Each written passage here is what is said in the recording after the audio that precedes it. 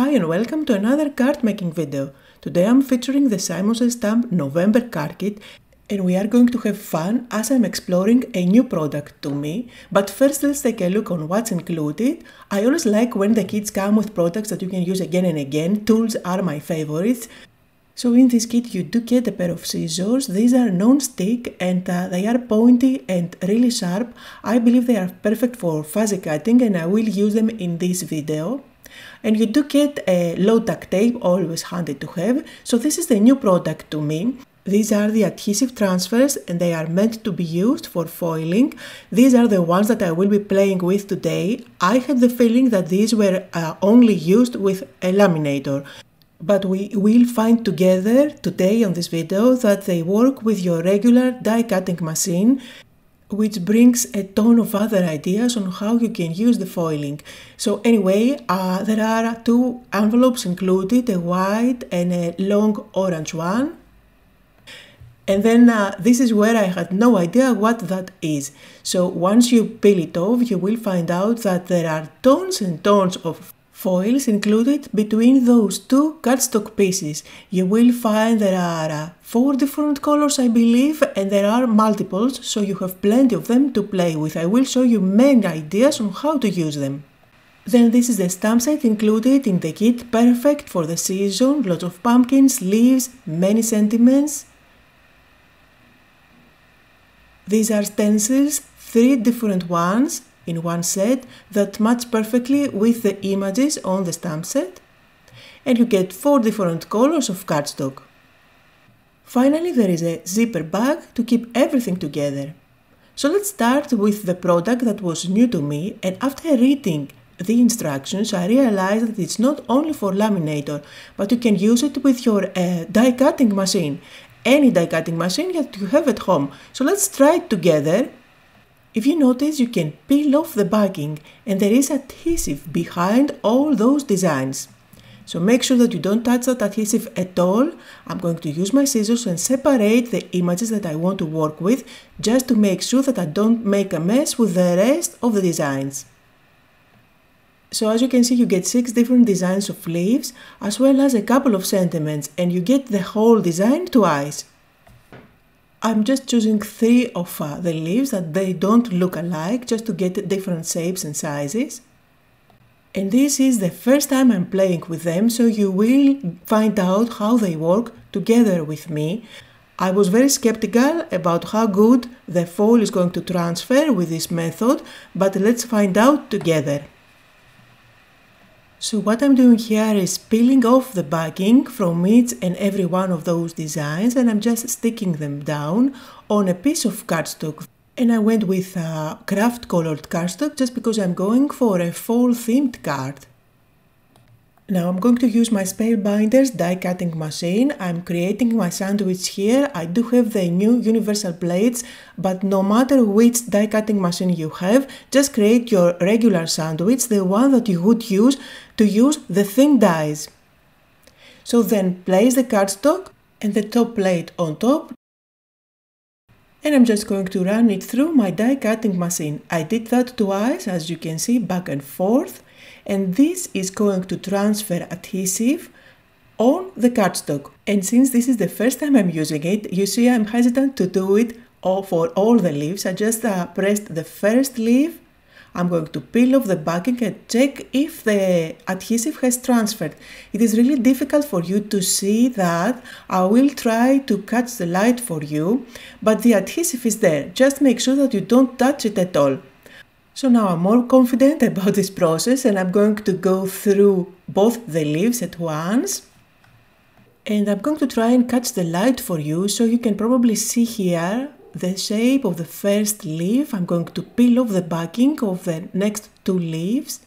And trust me, the adhesive is there. Just make sure you don't touch it at all. So now I'm going to bring in the foils, and there are different colors, so I will choose 3 different ones, a copper and gold and another kind of brownish one, and I'm going to cut out little pieces to place on top of my leaves. Once you place them on top, you will find that they stick nicely together, and probably you can just varnish them with your fingers or with a bone folder and peel them off, but I'm sure that you get a better result if you just run them through your die cutting machine to add lots of pressure. So that's what I'm going to do here.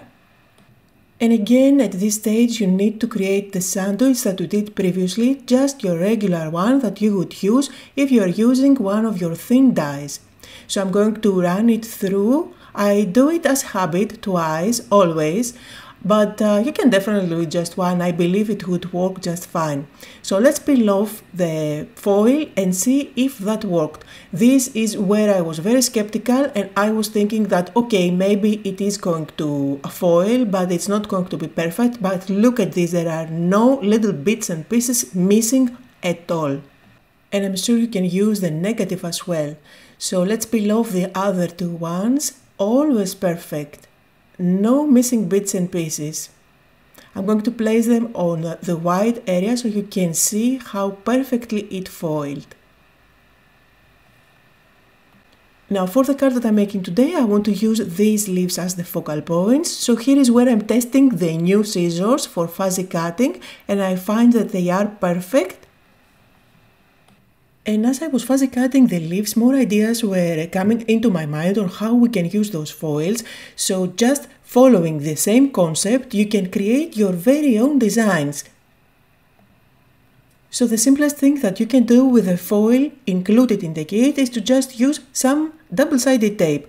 No matter the width, you can create borders with that if you like. Just peel off the backing, stick a piece of that foil on top, run it through your die cutting machine just to make sure that you get good impression, and you have a lovely border there. Another thing that you can do is to turn any die that you have into a foiled piece. So just use some double-sided paper. This is tape adhesive, but it is white, as you can see. I'm going to stick it down on a piece of scrap cardstock so that I can show you the technique.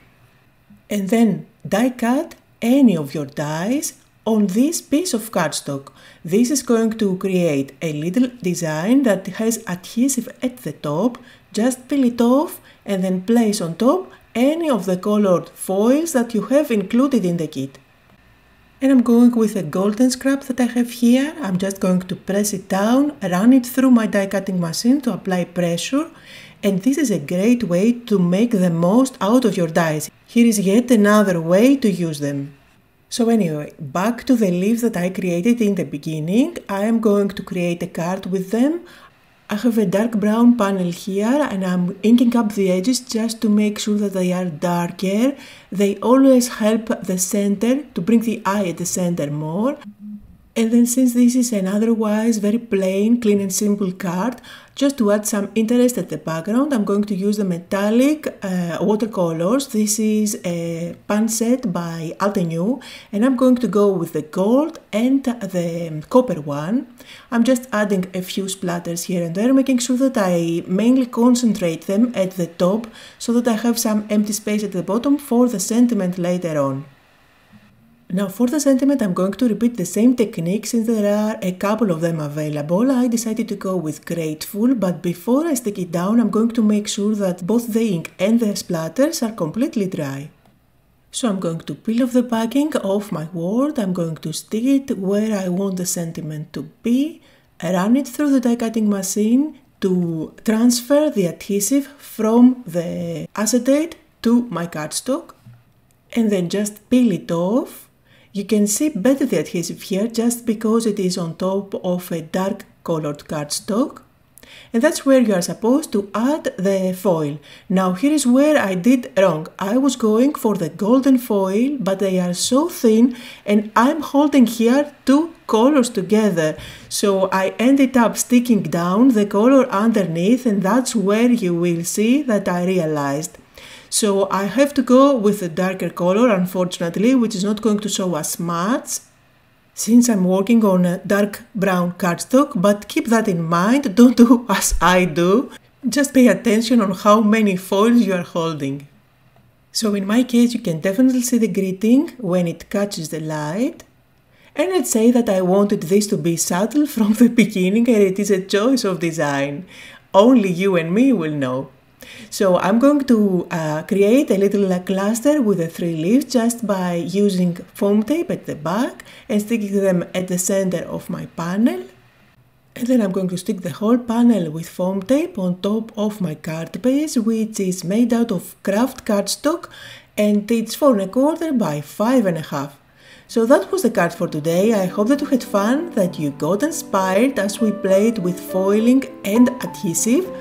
Here are some close-up photos. Links to everything I used can be found down below, just like always. Thank you all for joining me and I'll see you all next time.